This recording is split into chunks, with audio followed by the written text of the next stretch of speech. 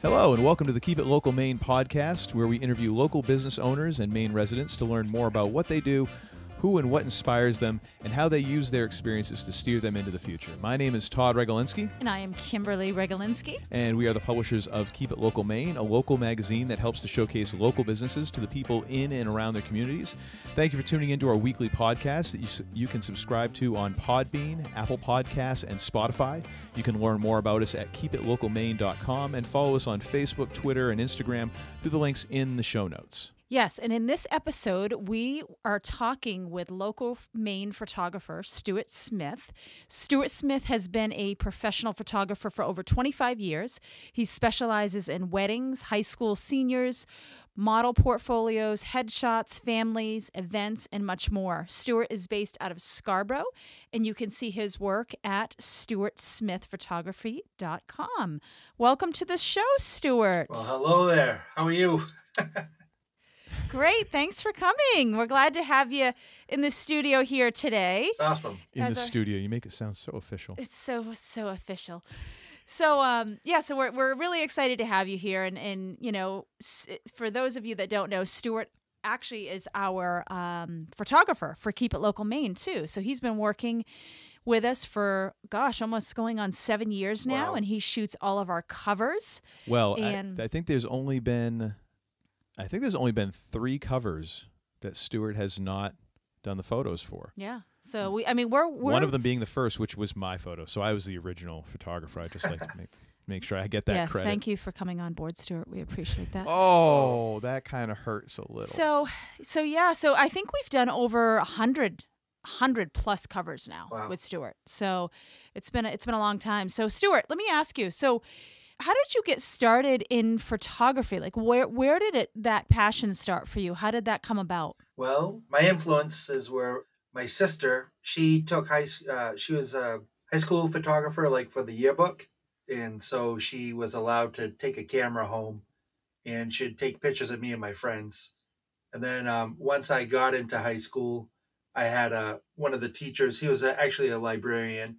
His name was Joe Sassai. He nurtured the fact that I was interested in photography. And it's kind of funny because watching my sister do the high school yearbook and be a part of it, I took on that as well when I was a sophomore in high school. I was the only sophomore in the school to be a part of the yearbook. And then the junior year, I got more involved. And then the senior year, I pretty much did all the photography for the most part for the yearbook. And I've just really enjoyed.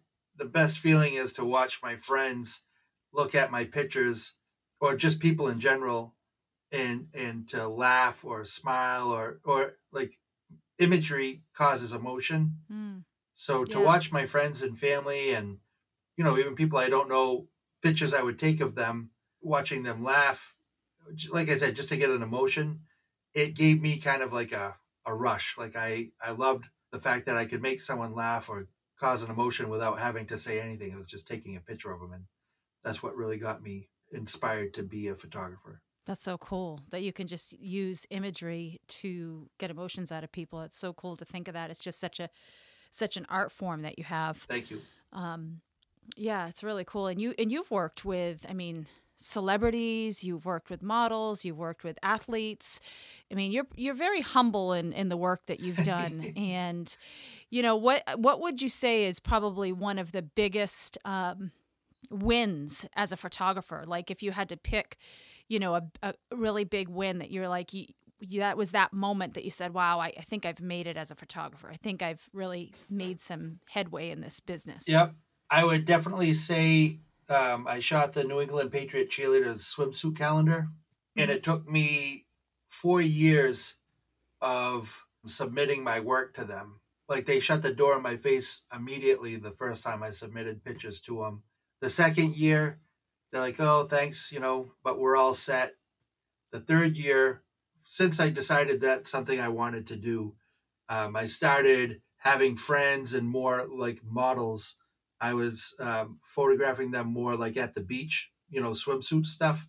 And as I would work with them, I looked at what they were doing for the Patriot Cheerleaders calendar, and I was mimicking that, but I would add my own flavor to it, like the way I would light the models and stuff. So over this 5 years of, wanting to do it, I was submitting pictures to them all the time until they, I don't know, they didn't get sick of me, but I think the clincher was at the end when they finally said yes, they wanted me to do it, was I sent them photos I took, and then I sent them photos from their own calendar, and I said, Mm-hmm. these are better than what you have, and you need to hire me. Wow, that's bold. Yeah. That's a bold way to do Yeah. it. That's amazing. And guess what? I got a call, and they're like, yeah, actually, Stu, you're onto something. We want you to do it. Anything I tell people all the time, never take no for an answer. If you want something bad enough, every door that shuts, another door opens. I preach this all the time, and I lead by my own example. Like, I'm not going to tell someone something to do if I don't believe in it myself. That's great. I like how it's a combination of persistence, which is always important, but it was also a matter of practice. Yep. You were actually practicing and working on your craft as you were being persistent, not just doing the same thing over and over Right. and over and just kind of being persistent that way. You actually were looking for ways to improve, Right. which I think is great. is key to that those two working together. Yep. You saying that, I'm glad you brought that up, because that's the thing. You can bother someone, but if you're not doing anything to better your craft, or if you're, like, I could keep bothering you guys, like, hey, I want to work with you guys, but if I have nothing to show you, or if I'm sending you the same thing, you're going to keep telling me no. But if you see that I'm actually striving for perfection or striving to be better, then I would imagine you would listen to me after a while. So Kim kind of mentioned a lot of the different types of shoots that you do: weddings, high school senior portraits, family portraits, all kinds of different shoots. Mm-hmm. How do you work that practicing, that bettering of your craft into doing such a wide variety of shoots? Or is it, I mean, how do you think of that? Is it a lot of different styles, or is it kind of one style just applied in different ways? Yeah, it's that. And, I'm not going to lie. Like, I have my weaknesses. Like, there's certain things that I still definitely need work on. I go online a lot. Like, I'm on Instagram a lot. I constantly look at other people's work just to get inspiration. That's how I've always done it. I used to spend hours and hours at Borders going through all the magazines, all the fashion magazines, and even the wedding magazines to see people's styles and to learn how to pose people. I think one of the biggest things that photographers lack in experience is either lighting or composition. And posing people is not easy. So, like, I got a message. Actually, someone tagged me today on a Facebook post about a girl wants to be a model. And, a bunch of people got tagged in it. And when I got tagged in it, I just went right on and said, hey, listen, I thank the person for tagging me, but if you want to model, and you want to work with a photographer that does modeling portfolios, pick the person that has the experience. Anyone, and I don't mean to discredit people. It's like anyone can take beautiful photos, but at the same time, I've worked a long time to build relationships with the modeling agencies, and I know what they want and I know what they don't want. They don't want to have a kid that's 10 years old look like she's trying to be 15, 16. You know what I mean? They don't want the kids to look older. They don't want something, they want like lifestyle type shots, mostly here in New England, that replicate like LL Bean, very natural makeup. They don't want glamour models. The agencies don't. So it's trying to use that experience. And there's so many different facets of photography, that's just one.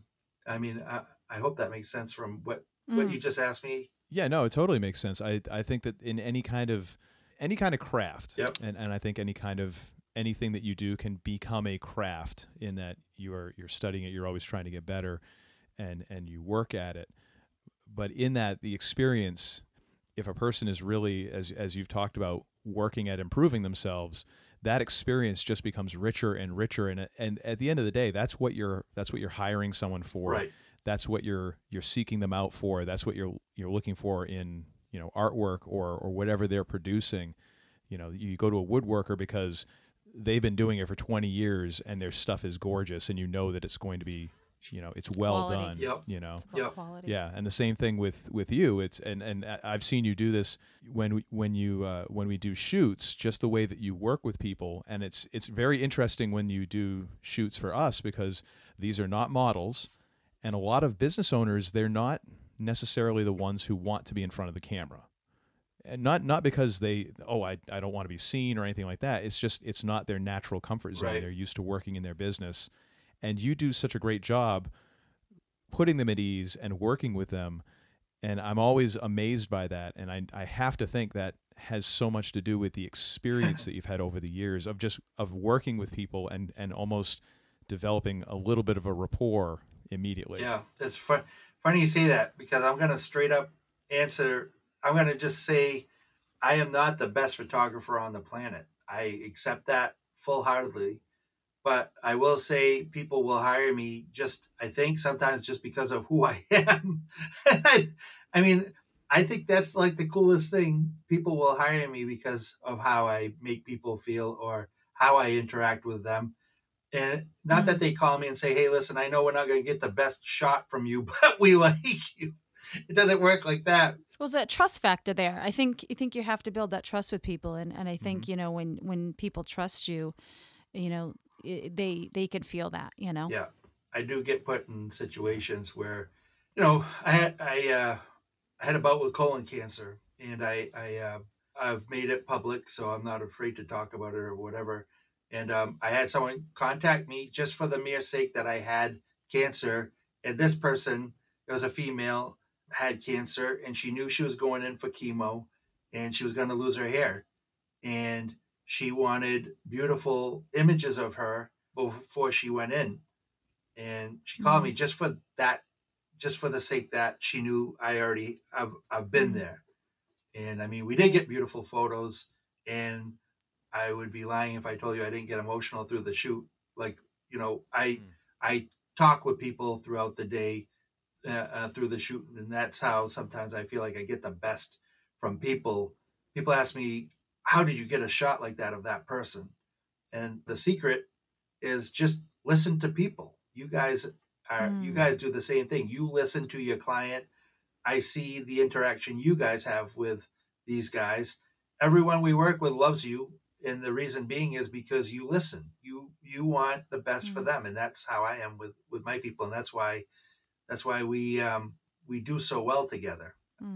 Yeah. That's great. Thank you. And I think that's another example of experience, not the experience of the experience that you bring, but also like giving the client an overall experience. 100%. Because you know that's something that you can't really put a price on. I'm telling you right now, these kids that I'm doing senior pictures of, I mean, parents are giving me hugs because of the experience that I'm trying to give their kids. Like, I want them to have fun. I want this to be their day. I want it to be something that they'll cherish, and not something a lot of these people, some of these kids, they don't really care to have their pictures done, but when it's all done, they're happy.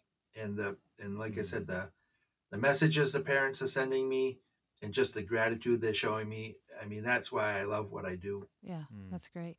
So let me ask you this. So what has been, as a photographer, as a business owner, what has been one of your biggest challenges? There's a lot of us. There's a lot of photographers out there. And I mean, people right now, you have bargain shoppers. And like, I feel like my wedding prices are right in the middle of the road. But I don't know how many times I've had people call me. They want me to shoot their wedding. And then I see them later. They went with another photographer, and they tell me how they wish they would have went with me. I hear that a lot. Or like with senior pictures. And like you were talking about earlier, sometimes price, you pay a little extra, but you're going to get what you want. You know, I'll have people call me and ask me what my prices are. And I'll ask them, have you seen my work?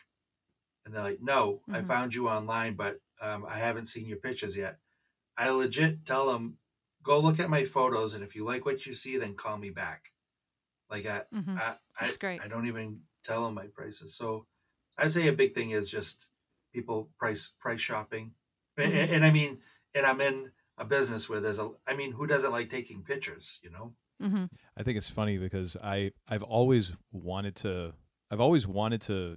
kind of get into photography, but then I kind of realized that I'm actually one of those people. I don't really enjoy taking pictures as much as I would like to. I want to be a photographer.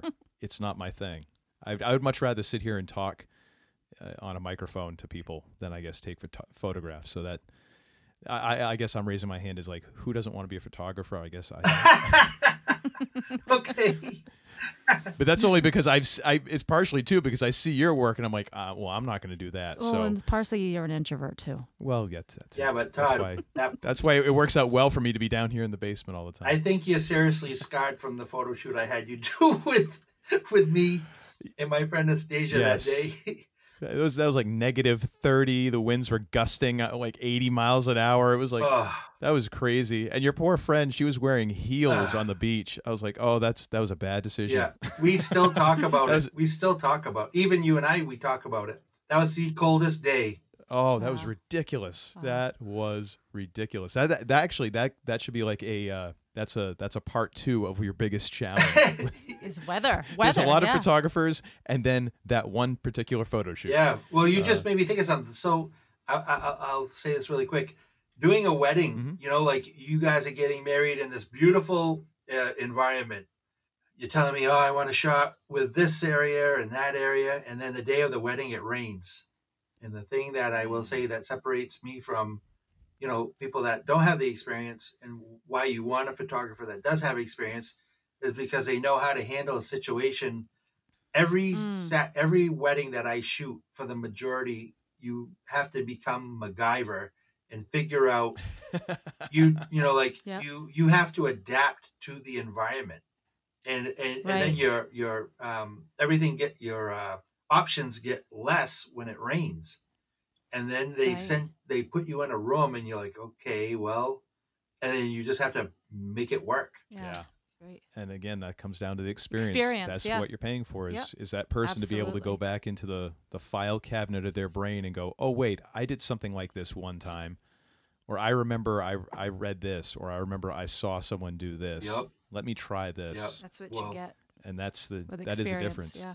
So now the big question is, who, or not big question, I say this is a question.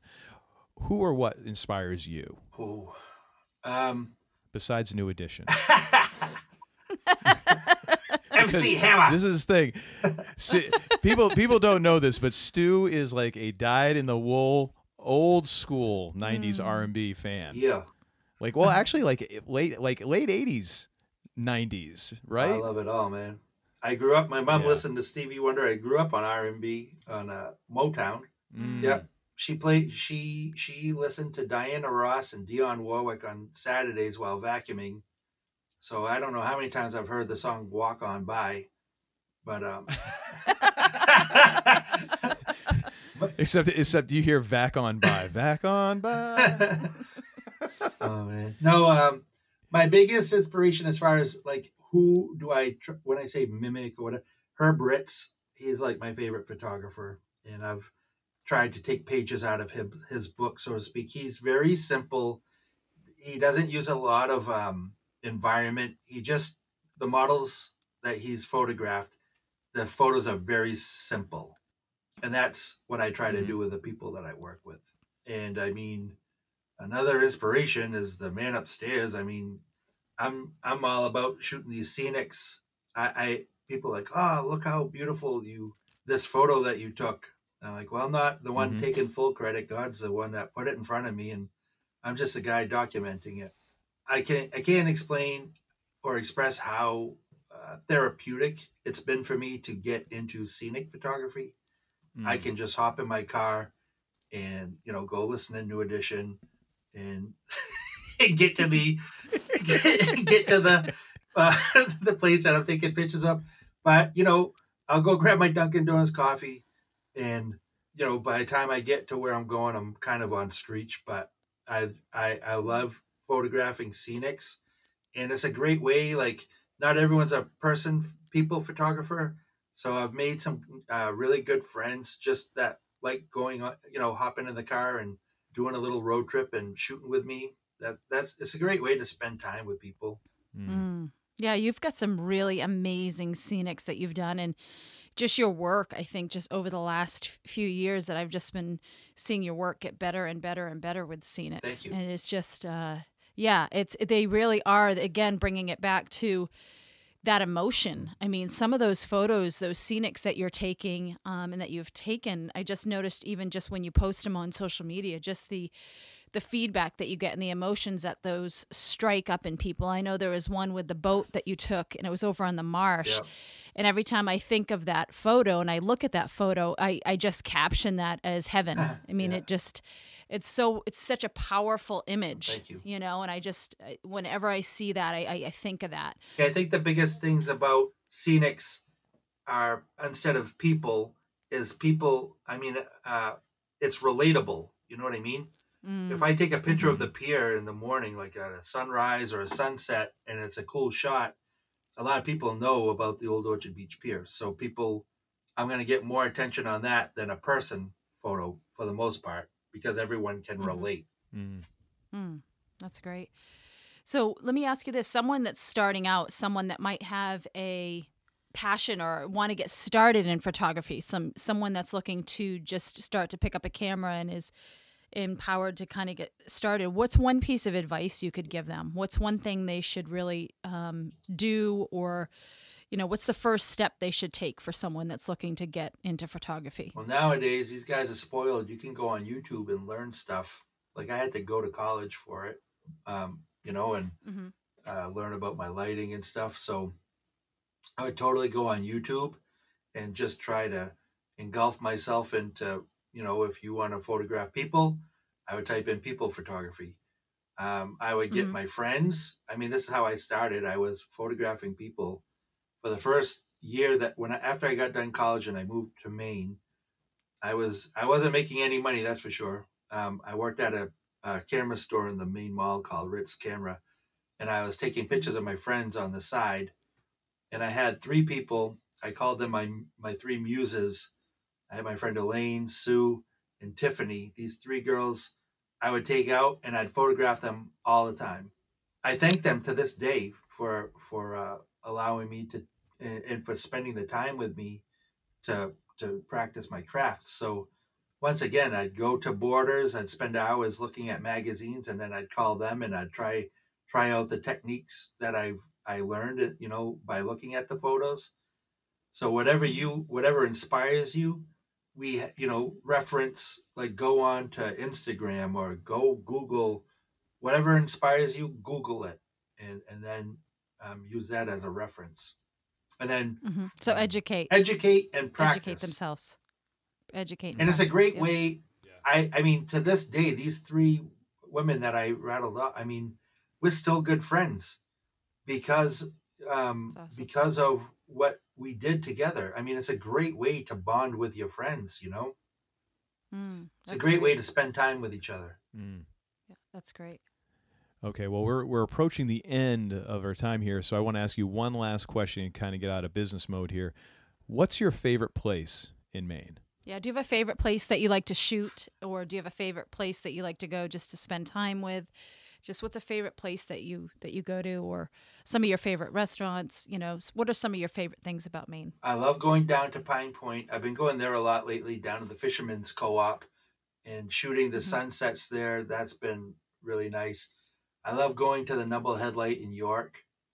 I love being there. That's always a cool spot. I don't know how many hours I've spent down on the beach with the pier. I mean, the pier and I are like best friends. We're bros. Like, I love being down there. I mean, I don't know how many photos of the pier I have. I mean, countless.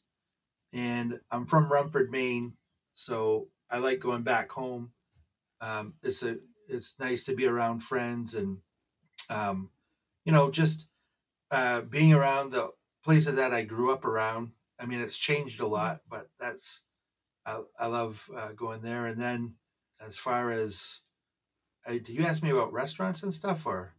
Yeah, what's one of your favorite places to eat, or for Maine restaurants? Where do you go when you treat yourself? Well, that I'm gonna give it a plug anyway. The Kowloon down in Saugus. Oh, I knew it was coming. I knew it was coming. You can't say that. It's not in Maine. Yeah, sorry. Give us No, a Maine one. we're gonna have to throw a flag on that one. Sorry, Stu. Okay. I know you and the Kowloon are tight, but this is a Maine podcast. Okay. You can put that on. You can do that on the Keep It Local Saugus podcast. Yeah. How about that? Okay. My bad. You know, it's kind of funny. I used to love going to when I lived in Portland. Bruno's. I love their food there. What's there's a place this summer that you've been going to. None of us are really going too Well, far right now. I know. Yeah. I think that's why I'm thrown off. I like O'Reilly's Cure. That's always cool. Oh, and the Dunstan Tap and Table I like. Portland Pie. They have this.